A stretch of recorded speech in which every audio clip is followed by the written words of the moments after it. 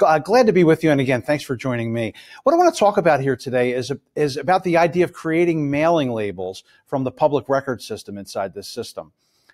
In Bright MLS, we have this public records database that's very robust, and you're able to go in there and do searches and find property owners that exist using all kinds of parameters, and to take the results of those and to print a mailing label, and either have that mailing label point to the property address or to the owner's mailing address. I'll show you what I mean. It's very easy to do. The one that we use the most, actually the most popular label is that 5160 label. There's a number of different brand names for it, but the 5160 label is a 3 across mailing label, 3 rows of 10. So there's 30 labels to a page. You can produce that label right from the program. Let me show you what the process is really to do it. So I'm going to go into the search menu.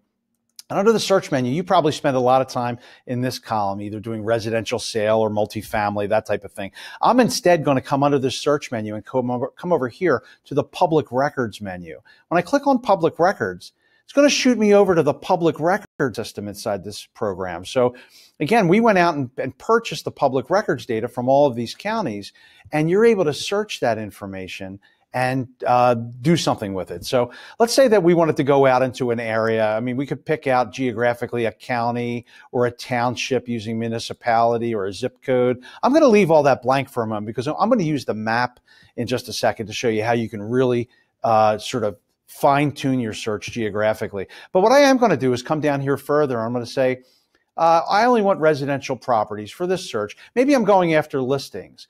And maybe I want to do a mailing to property owners and say, hey, how'd you like to know the value of your home in today's marketplace? Maybe I have a postcard. And really what I need for the postcard is a mailing label. So let's build a search to find those people. So give me the residential property owners. And let's say in that same list of properties, only give me the owner occupied. Yes, that means that the mailing address and the property address are going to be exactly the same. I could get into all kinds of other criteria types here. Only give me properties with basements or certain type of cooling or heating or bedroom counts. Again, how you choose to search the public records data is going to be up to you. I have over 5,000 records right now, which is way too many. Let's go out to the map and let's narrow down the search on the map geographically. So let's say that I'm really trying to search out here in Camp Hill, Pennsylvania. So I'm going to type in Camp Hill, PA. It'll bring me out to Camp Hill. And maybe there's an area inside of Camp Hill that I really care about. I'm going to, again, move myself around a little bit here. Maybe inside of that Camp Hill borough area, I like this area right over here off of 32nd Street, below Chestnut, above 581. And what I want to do is I want to get all the properties that are inside this geographic area onto a mailing label.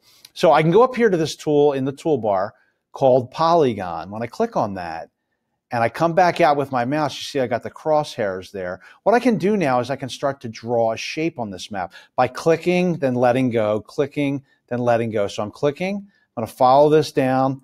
I'm going to follow, click and click and click. Maybe I'm going to follow 24th Street up here.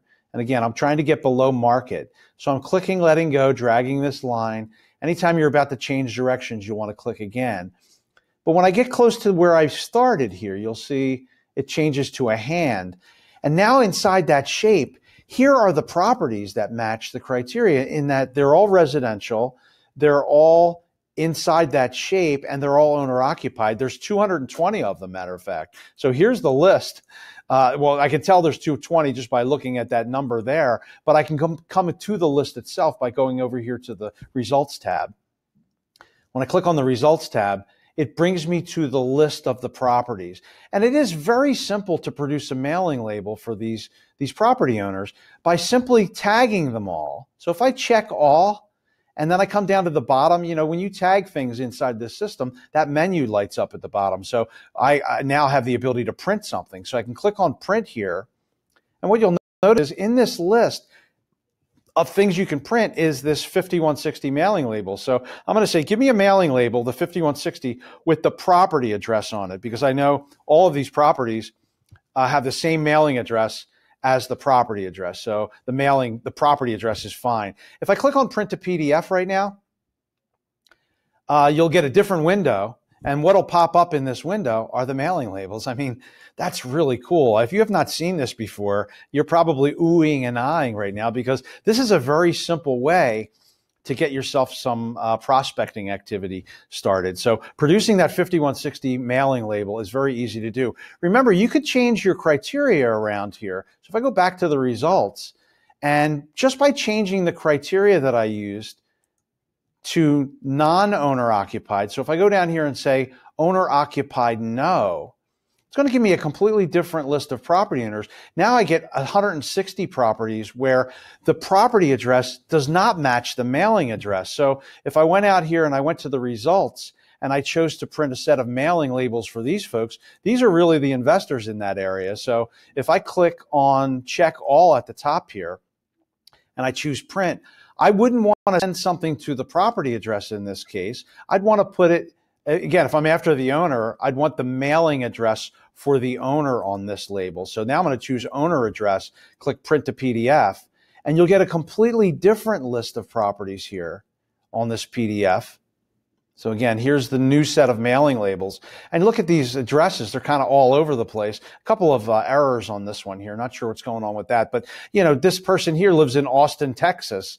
And, you know, we know that they live in Austin, Texas. The idea here is that we can reach out to that property owner very easily and get something in their hands and say, hey, how'd you like to get rid of your investment property? Or how'd you like to buy another investment property? So that's kind of what this is about. If you have not taken advantage of this part of the program, please go out and check it out. It's really cool. Remember, our support center is here to help you. Anytime you need help, we're all here to assist you. But you can call the support center 8 a.m. to 8 p.m. Monday through Friday, 9 a.m. to 6 p.m. Saturday and Sunday. You can also email them. We're all here to help you. Hope you enjoyed the video.